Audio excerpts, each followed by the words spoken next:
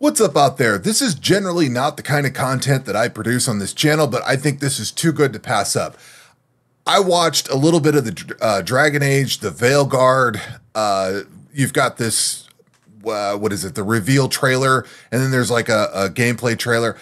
I want to put my 2 cents on this because it's incredibly baffling to me. Like, it's mind blowing that this got created. So let's take a look. This is a little 2-minute trailer. So right off the bat, now I did play the original Dragon Age Origins, but I've not played the other two. The only thing I remember about Origins, there's 3 things that I remember. Number 1, there was a quest that never went away because I didn't buy the DLC. So I would just periodically go to the place every so often and be like, oh yeah, I didn't buy the DLC. So it was kind of a headache. They advertised that you had unlimited levels, but what they didn't tell you is that the monsters didn't respawn, so you only had so many monsters, so you couldn't really over-level. So you just clear out an area and that was it, nothing respawned. And then the third thing that I remember is that the final boss, I fought that dragon for like 30 minutes or something. Like, I've had this massive fight. The trash mobs ended up killing me. Come to find out there was like 3 big arrows you could shoot into it, and that's all you had to do. So like I had that's like all I remember. I don't really remember the story. The game was, it was okay, and then I saw the other 2 and they looked the part, they looked like they belonged. And this, I am actually just mind blown by how wildly different everything is with this. Not the game, not the setting, just I want to talk about it because this is what kind of brings me here. There is so many different things in this trailer that just all feel completely out of place. Not only just out of place in Dragon Age, but like this feels like such a weird mix of stuff all together. And it's just mind-blowing how a group of people put this together and released this and said, this is good. This is what people want. So it starts off, it looks okay. You know, you've got like this weird, I don't know, this is a bridge from maybe Star Trek or something like that. You've got the floating city.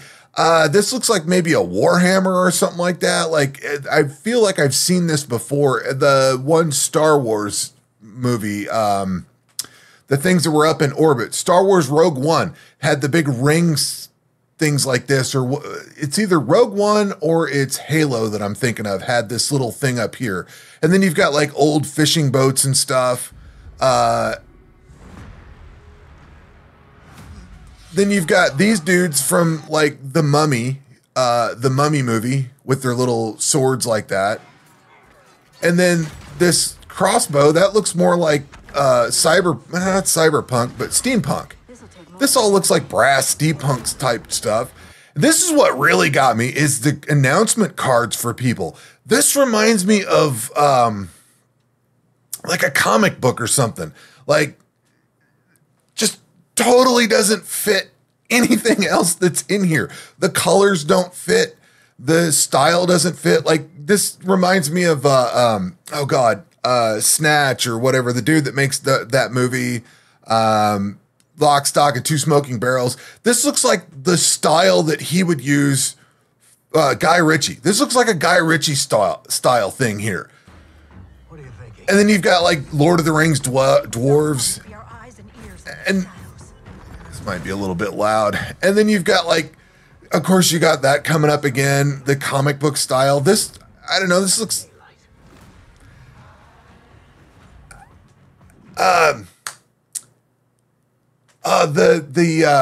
BioShock Infinite. That scene reminds me of BioShock Infinite. If you come in here, back. This whole thing with like the flowers and all that, like this is kind of the BioShock Infinite vibe. This reminds me of, there's some other game. Of course, this one here, oh God. There's another movie that this just totally reminds me of, or a different video game or something. But like this is a completely different vibe than what was just on the screen. Like, this is completely different than what was there. Then you've got Treasure Hunter, Tomb Raider type situation with Magic Guy. I don't know. This kind of reminds me of Loki or something like that. And then, I don't know, this is World of Warcraft. I don't know. Like, there's so many weird tone changes throughout this whole thing.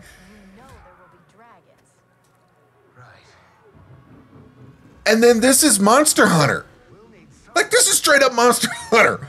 This is not, like, none of these things combined together. They're just so all over the place. I'm just mind blown at how weirdly different all of this is together. Like, none of it fits together. None of it goes together in any way, shape, or form. And are we going to get to the maybe the other part? Then there's like an alien invasion part that might be in the combat section. Like, is this Independence Day? Or are we looking at the Independence Day movie? Oh, there's a dragon, but that looks like the Monster Hunter dragon. And dude, I just I can't believe that human beings put this together and thought that this was okay. Like, none of this looks okay.